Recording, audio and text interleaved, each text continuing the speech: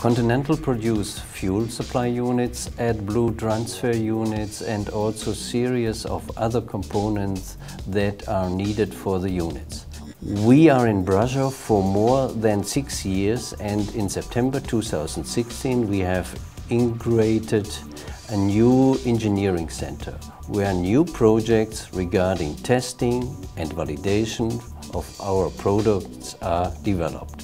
We have here activities regarding research and development, and we are using the newest equipment and technology.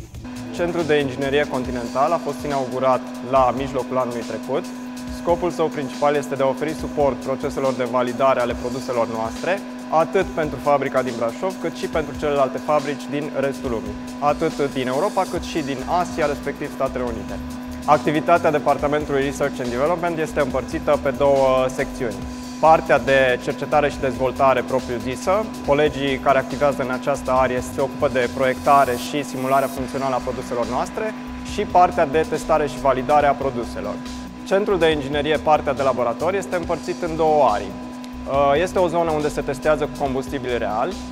Fiind o zonă specială unde există riscuri de explozie sau de incendii, sunt implementate tot felul de măsuri de securitate pentru a proteja atât operatorii cât și echipamentele de testare, de genul sisteme de exhaustoare, senzori de detecție vapor de combustibil în aer și un sistem de stingere cu azot. Testele de validare se fac în concordanță cu cerințele clienților noștri. Clienții noștri reprezintă marii constructori de automobile.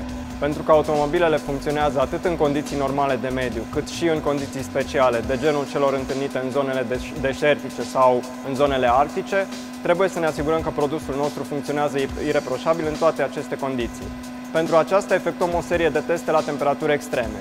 Testele constau în rularea pieselor noastre, produselor noastre, în combustibil, pe variații diferite de temperatură, de la minus 40 de grade până la plus 90 de grade.